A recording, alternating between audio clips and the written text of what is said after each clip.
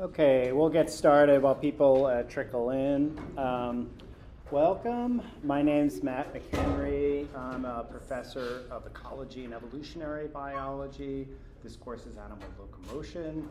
Today we're going to do an overview of the course. None of what I'm going to present is going to be on a test or a problem set, so you can relax and enjoy the presentation.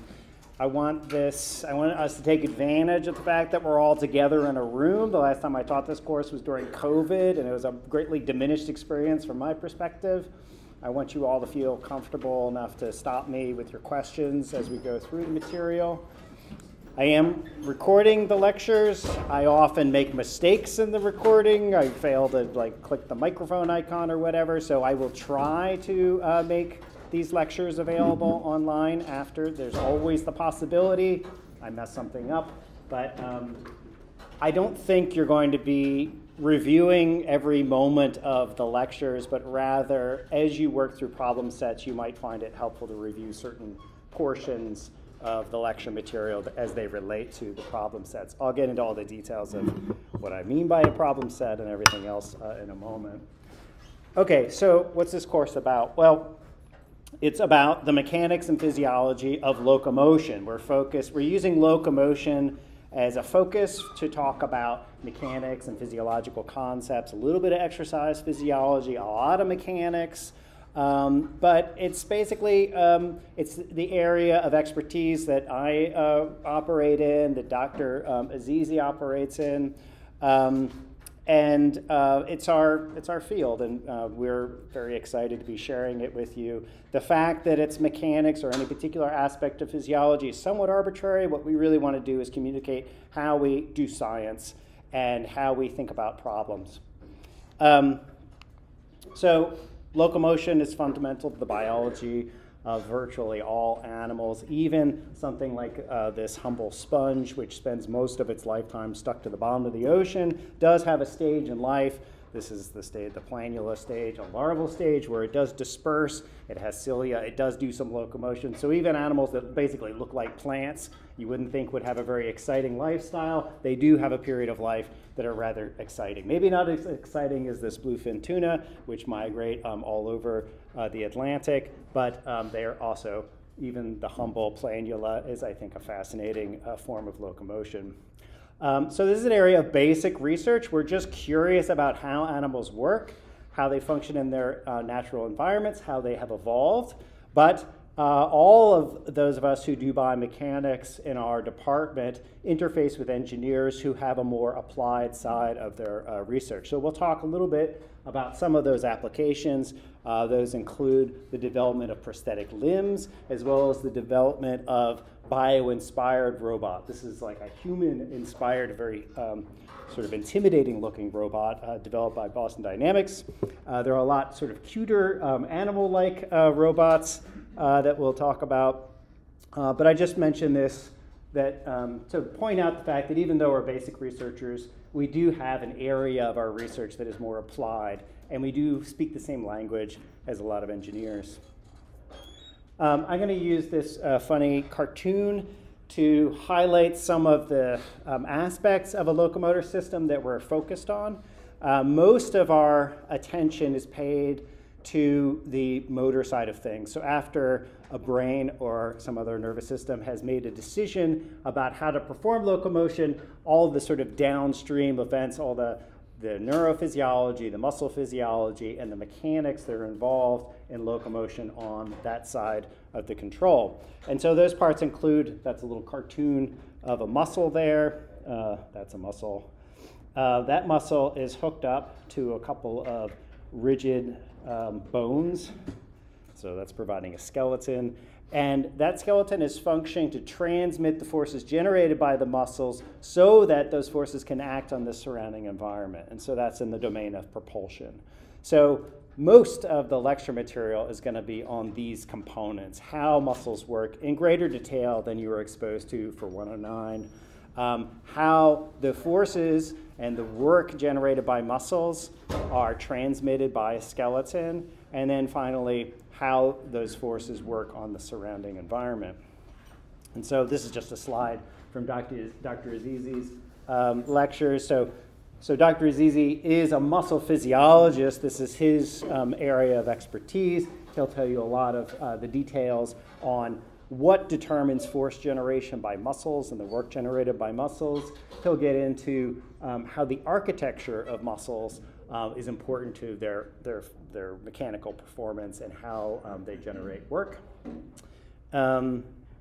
And then finally, a big theme, which I'll sort of articulate in a moment, in physiology in general, biology even broader, is how function appears across multiple layers of organization, cellular, organ system level, whole organism level. And so with regards to muscle physiology, you'll be able to see that. You'll be able to sort of consider actin-myosin dynamics all the way up to how whole muscles work, and then finally how that's reflected in the performance of whole organisms. We'll talk in great detail about skeletons and how skeletons operate. And there we'll talk about basically thinking of the skeletal system, the rigid skeletal system that we have, that other vertebrates have, that invertebrates have with exoskeletons, how forces that are generated by muscles, such as the one detailed here, relate to the ultimate forces that they can generate, and what aspects of the geometry in between matter to like how much force you can lift with a curl or something like that. But of course, not all animals have rigid skeletons, and in fact, we have soft skeletons in our own bodies. Does anybody know what structures we have that are soft skeletons? I'm sorry? Cartilage. Well, yeah, that's a good one. Actually, I wasn't even thinking of that, but it's exactly right. So, my nose is not too droopy yet because it does have cartilage that maintains its shape. But cartilage generally is used to kind of absorb work, like a shock absorber, or maybe to try to maintain some structural integrity before it degrades. And not so much for transmitting forces like a rigid skeleton does. But we actually have the capacity to transmit forces without any hard parts in our bodies. You all have this organ. Anybody know? And I'll have this annoying habit of just like waiting for an answer. Makes everybody uncomfortable. Yeah? Tendon and ligaments. Tendon and ligaments, also great guess.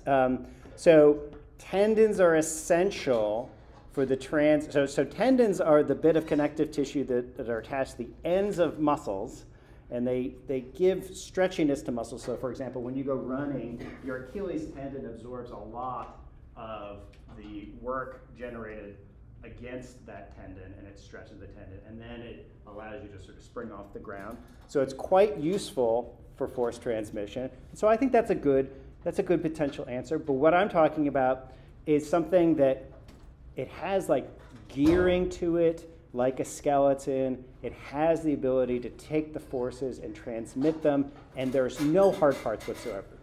So I like tendons. Ligaments are just like tendons, but ligaments connect bones, also connective tissue. Any other thoughts? So a soft structure that transmits force, but has no hard parts. Yeah? A heart. Ooh, I like that. Yeah, so a heart, yeah, okay, so you all are coming up with answers that I wasn't anticipating, which is exactly what I hoped for. Yeah, so you're absolutely right. A heart has no hard parts. It has the ability to generate pressure, which is just force over area. So all of the pressures in the ventricles, in the aorta, are all transmitted directly to the fluid.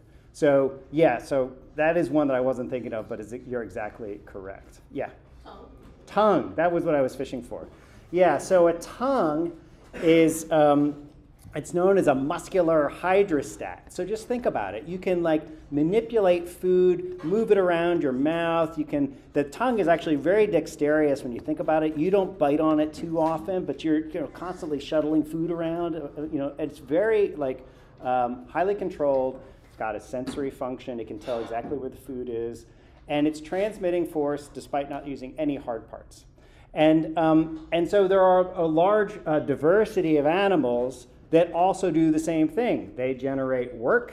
They manage to exert work on the environment, like this octopus that is working to open up the lid of this jar that it's stuck in. They're very clever organisms. And then octopus really have a tremendous ability to slip through small openings as well. So there's some real advantages to having a soft skeleton. So skeletons come in both hard and soft varieties, and we'll talk about that. Finally, we'll consider the forces generated on the environment by whole organisms. So this in the context of human locomotion, terrestrial locomotion, where the forces exerted on the ground, known as the ground reaction force, can provide insight into all of the musculoskeletal mechanics that created that force. That can be quite essential.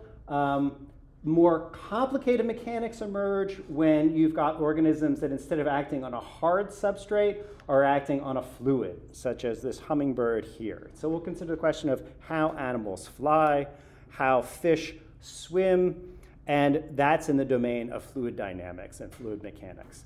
And so I'll cover that material when we get to it.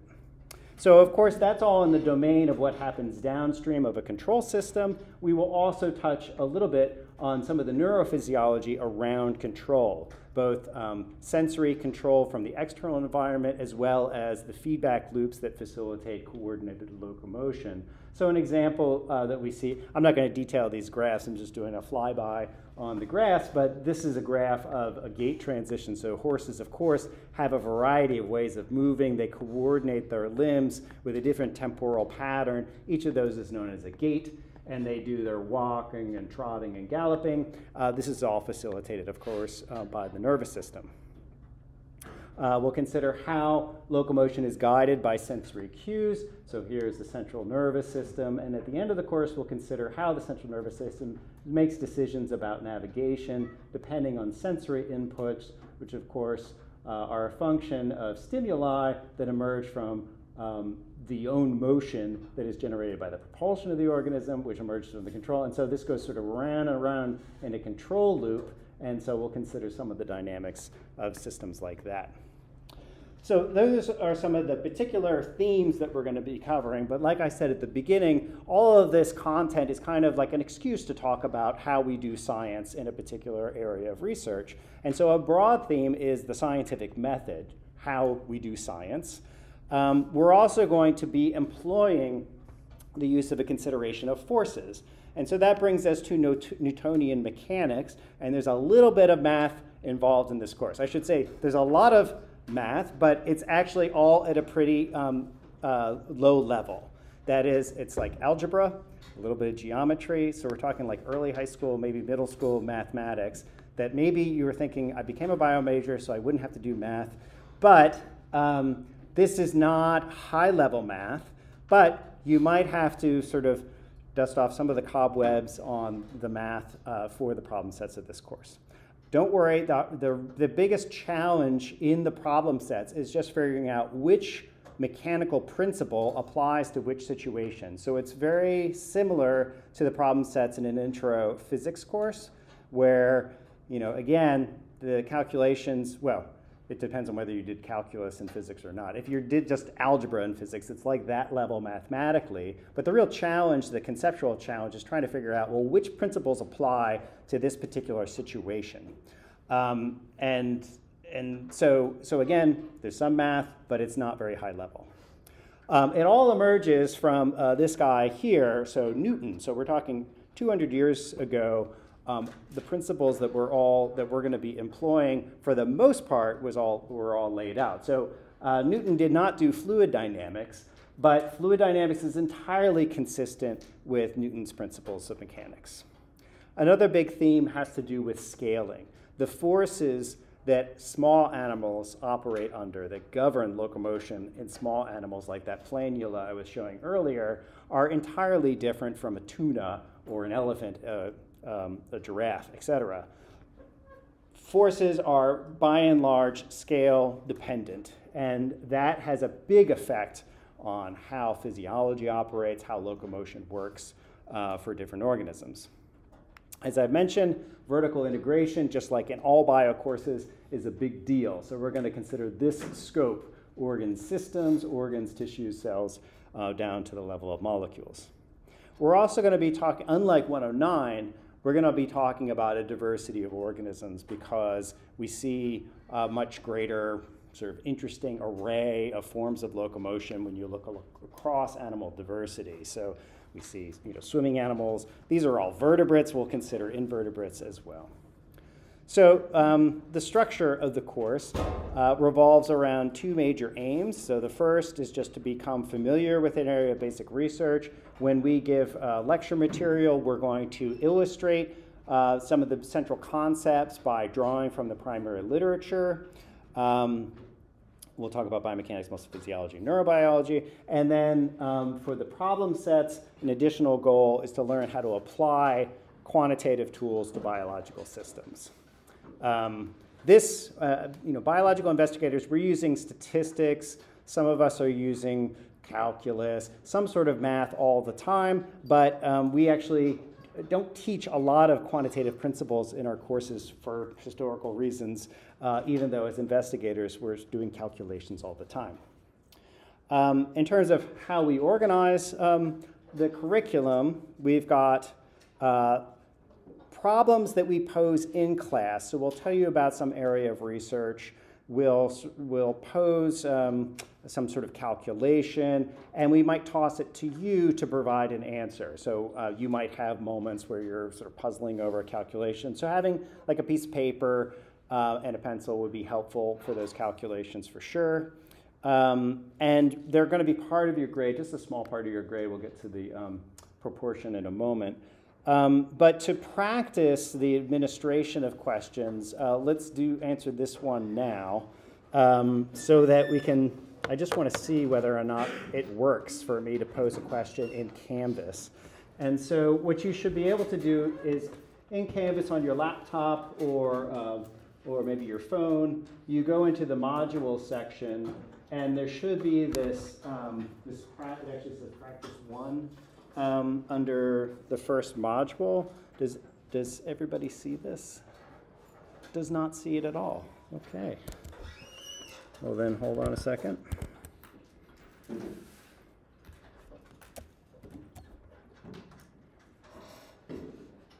That's because I haven't published it yet. Okay. Now I have. So if you refresh, you should hopefully be able to see it. Yes, okay. Raise your hand if you can't see it. Can't see it. Keep refreshing. Good? Okay. Okay. Okay, so oops.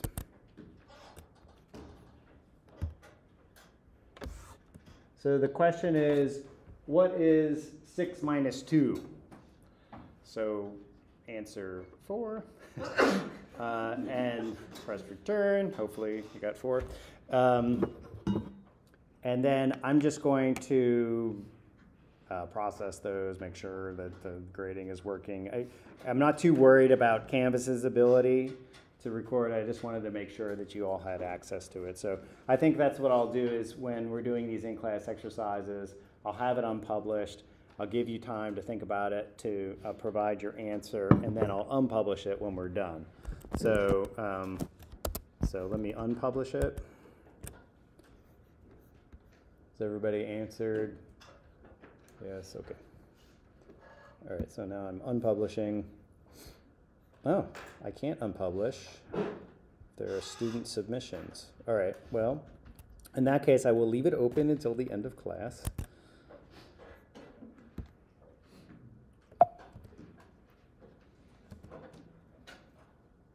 Okay, problem sets. So 95% of your grade is based on problem sets.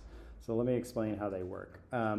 What we're going to do is I will give you, Dr. Azizi and I will give you a lecture, a series of lectures in the course of 1 week. Okay, we'll give you a week's worth of lecture material. Then in the following week, we are going to post a problem set. So that problem set will have between 3 and 5 questions.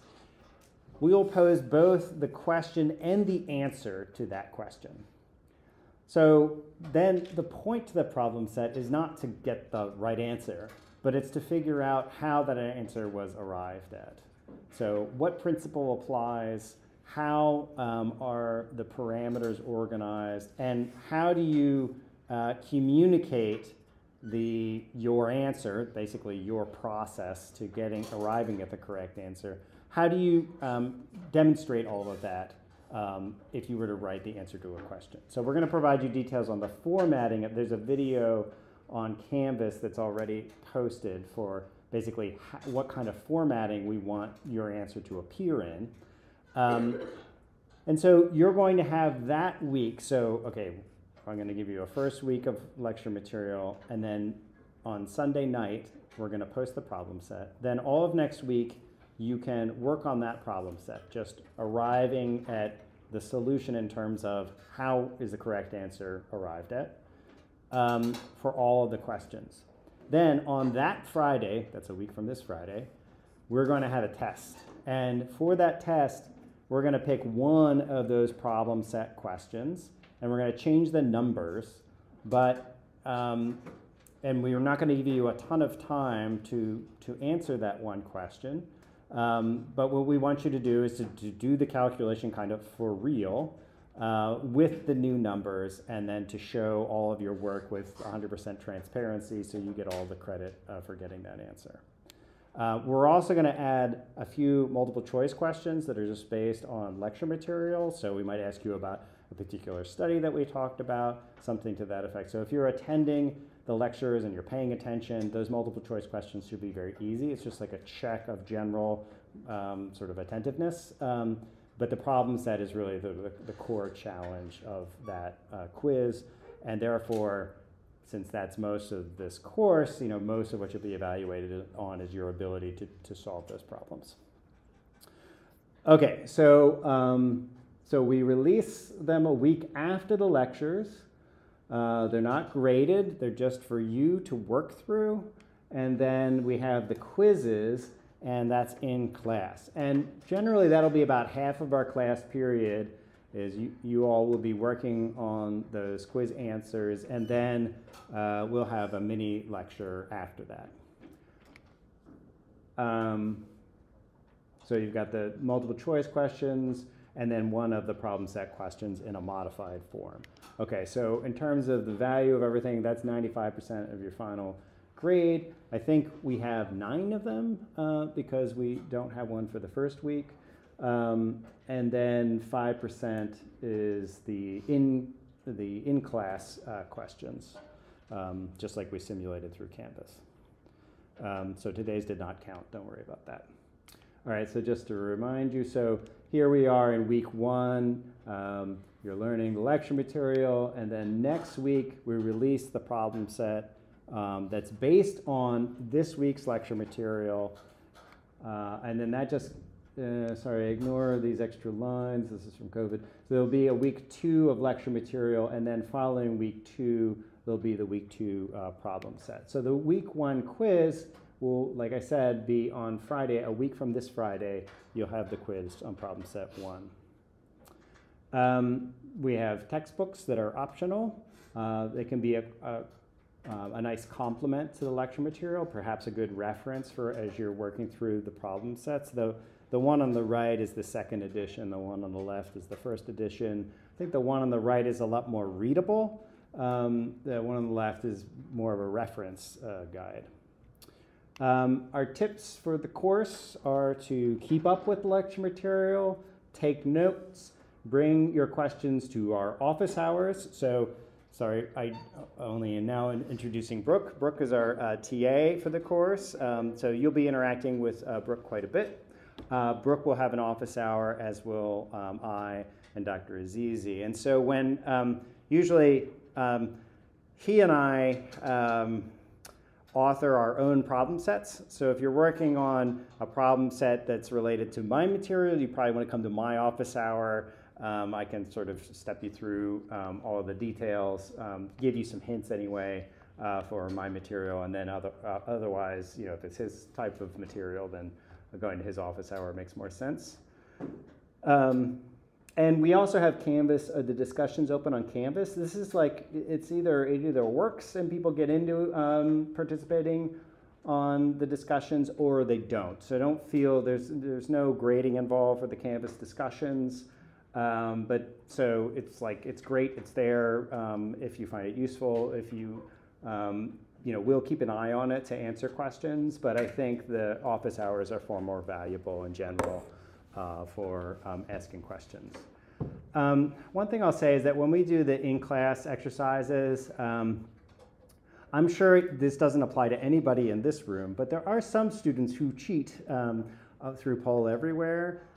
So if they're not in attendance, then the people in the class will share, answers to those who aren't here, so they can get credit despite not showing up for class. Please don't do that. I'm sure it wouldn't occur to any of you, but just in case, if you've heard of this maybe happening, we will keep an eye on how many people are in attendance compared to how many people are answering the questions. If there's a disparity there, then we'll have to figure out ways of cracking down. We'll have to go down that whole road. It's just better if we don't do that, So I would say just don't share what's going on in the class with people who can't attend in the class. We do drop the three lowest scores on those in-class exercises. So if you can't make a class, just take it as one of those, just so you won't get credit for that particular class, and then we'll just drop the lowest three. Any questions on the course? No questions? Yeah. Are the quizzes cumulative? Are the quizzes what? Cumulative? Like, do they, does the material stack? Does the material stack? Not really. Well, okay, so I take it back, somewhat. So like, for example, this week I'm going to talk about scaling. And those scaling principles will recur through lots of different mechanical systems. So that's an example of an exception where something that we presented early actually recurs. But generally, if you have a week on muscles, those questions will revolve around muscles. One of those questions might have to do with the scaling of muscles, which is drawing on an earlier principle. And when we might sort of step through in baby steps with the calculations early on, and then later on we'll kind of be a little bit faster. And so there is some history there from week to week. But I would say in general, you're probably not going to have to refer much back to earlier weeks when you're handling the problem set. Yeah. Yeah. Are there equation sheets? Yes, we will provide equations. I forgot that we do that, but yes, we will do that. Yeah, we don't want people to have to memorize equations. You can have a calculator, as long as it doesn't have internet access, so don't use like a cell phone as a calculator. If you have just like a dedicated old school calculator, then you can bring that. Although we do try to make the calculations simple-ish so that, well, I'll say just bring a calculator just as a security blanket. I don't want to constrain us to particular numbers, but in general, we don't really want to push the limits of your calculator. Let's put it that way. Other questions? Yeah. Do you upload the lecture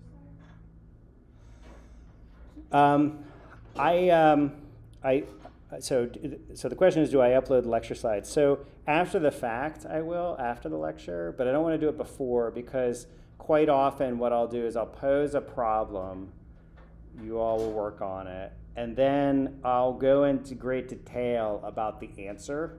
So if I post it ahead of time, it wouldn't really work so well. So for that reason, I'll do it afterwards. Yeah. Any other questions?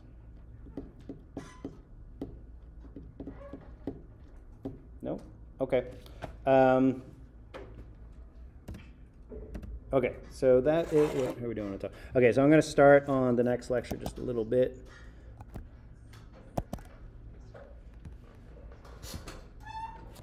Okay, this is also not going to be on a problem set.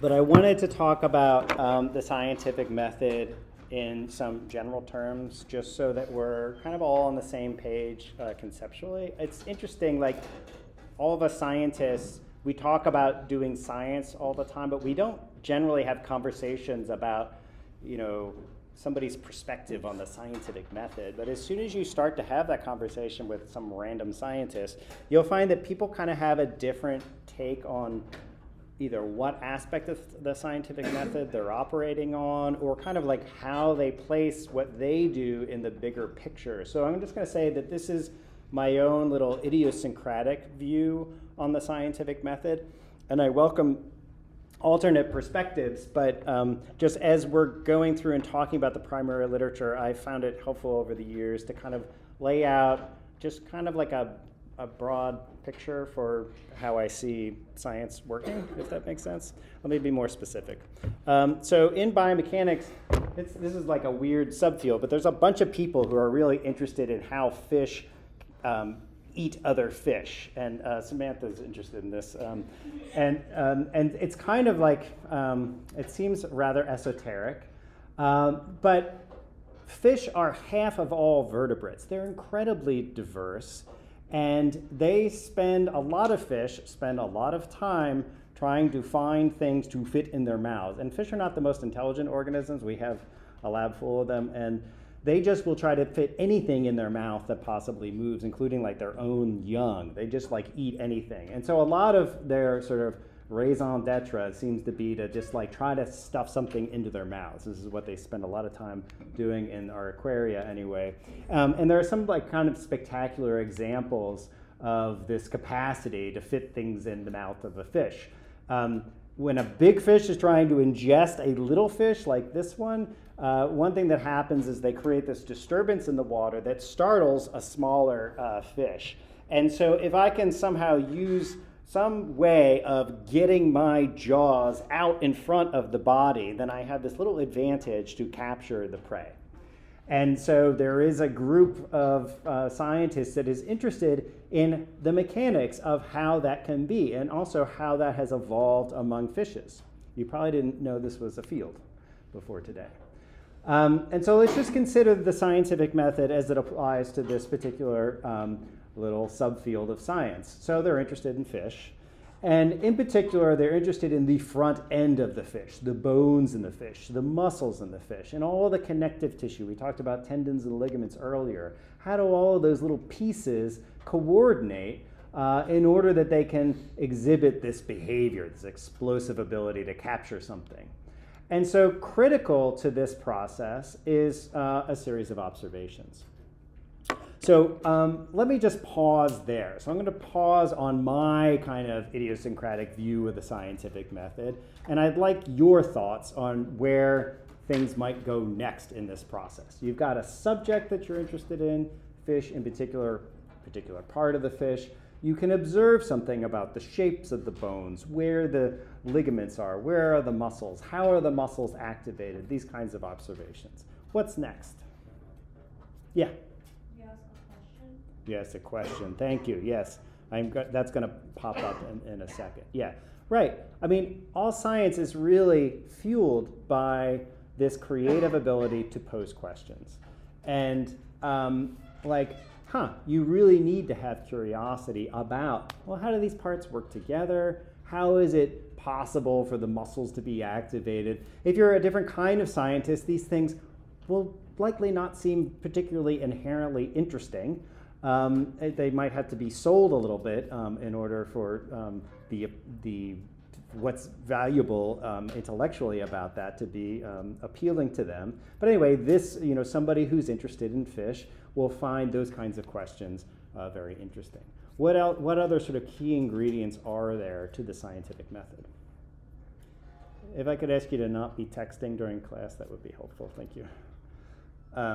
What other kinds of components? Like when people say, it sounds a little pretentious, the scientific method.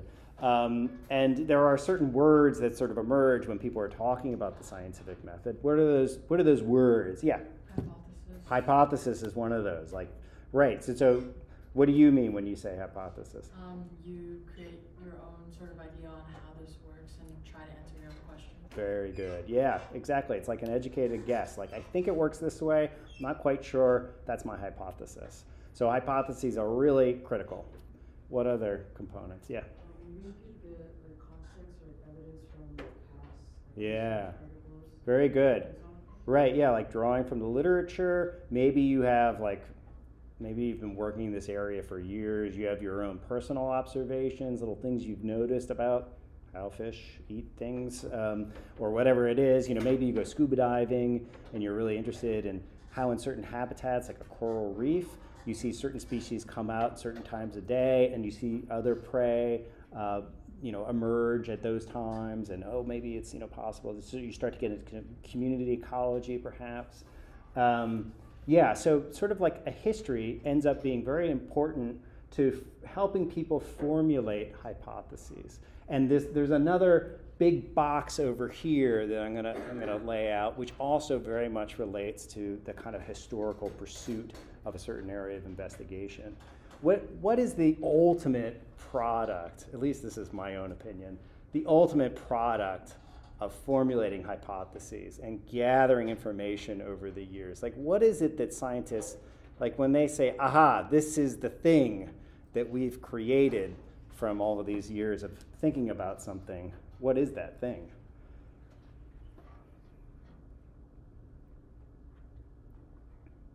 And I would say that not all scientists will give you this answer, but this is just my opinion.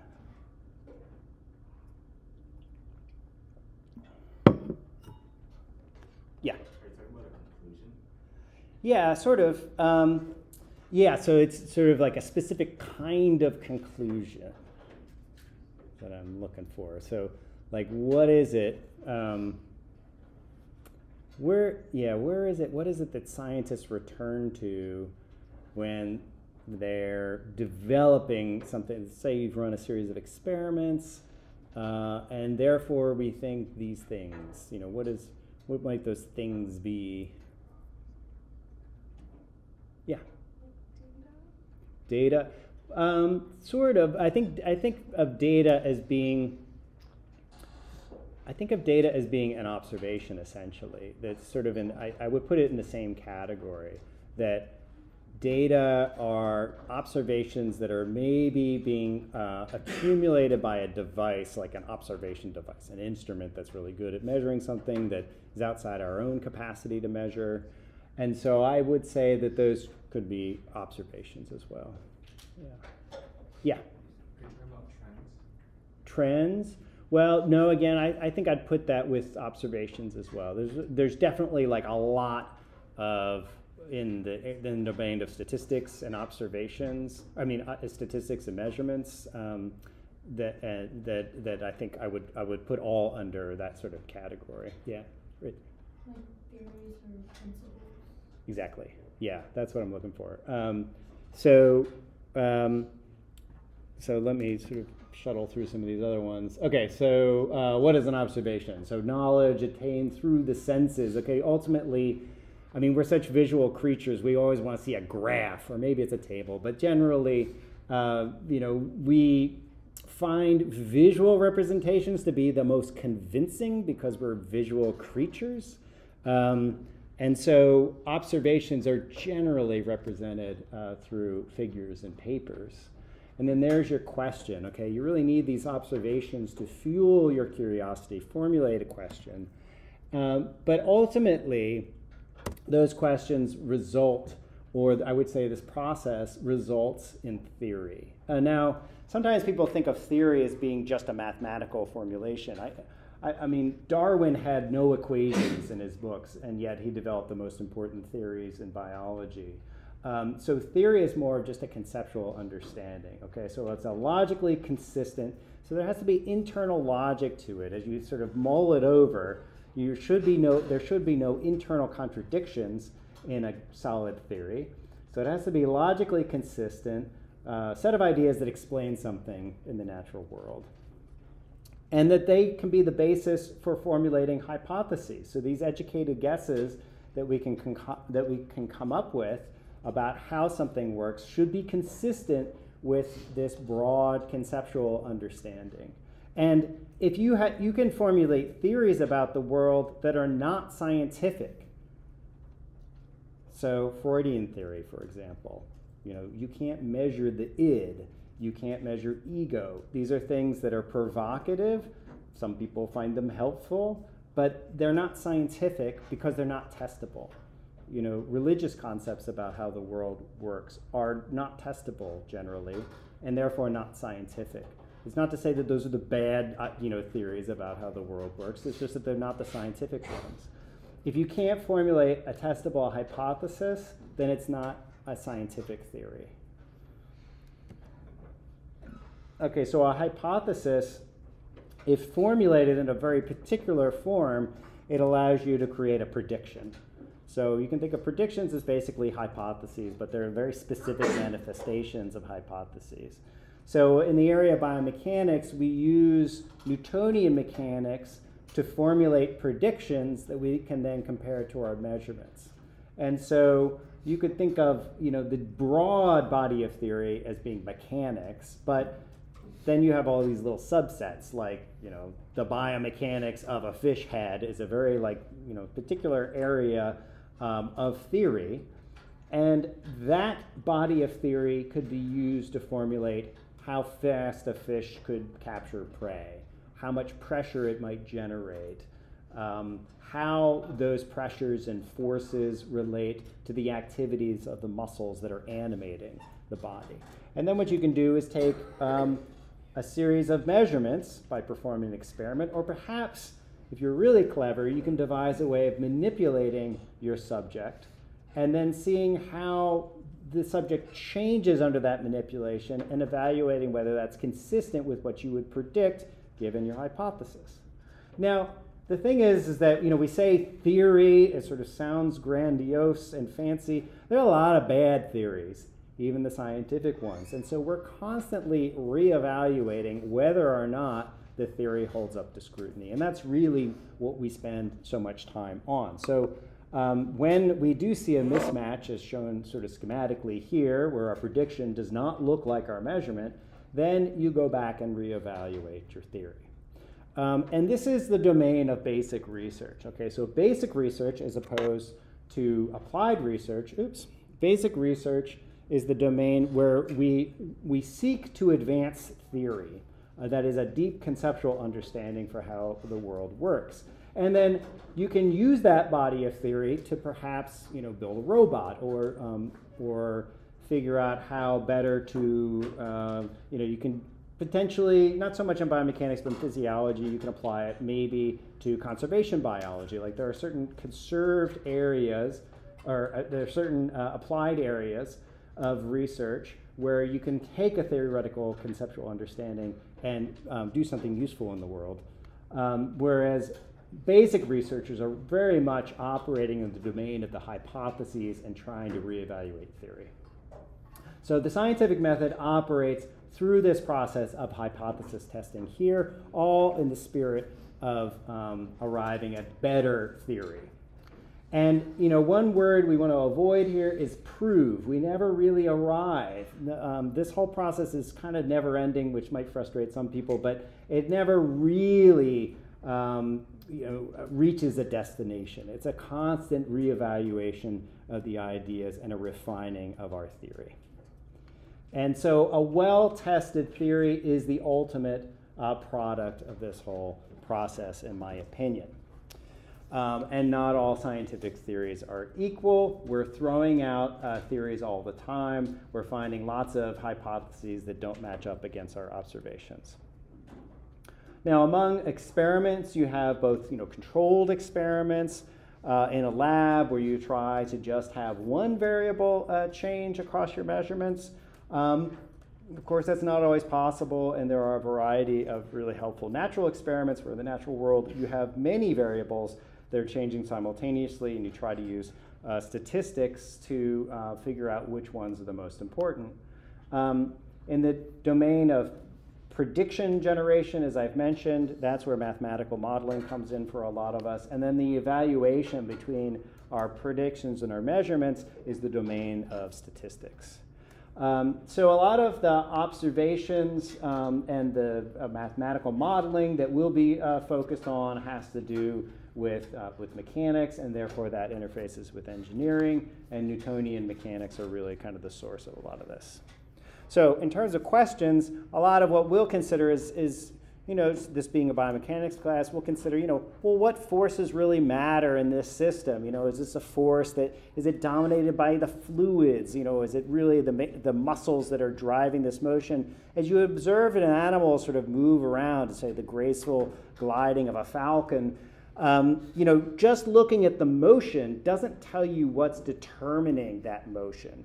You might be able to formulate some wonderful hypotheses based on an observation, but it's really mechanics that govern these systems. And so what kind of force is a question we're interested in? And what model is predictive of what we can measure? And then finally, what are the implications given this refined theoretical understanding of the world? And so next time, I'll pick up on those three questions and start to apply them to more specific considerations of mechanics. And so I'll see you on Wednesday for that.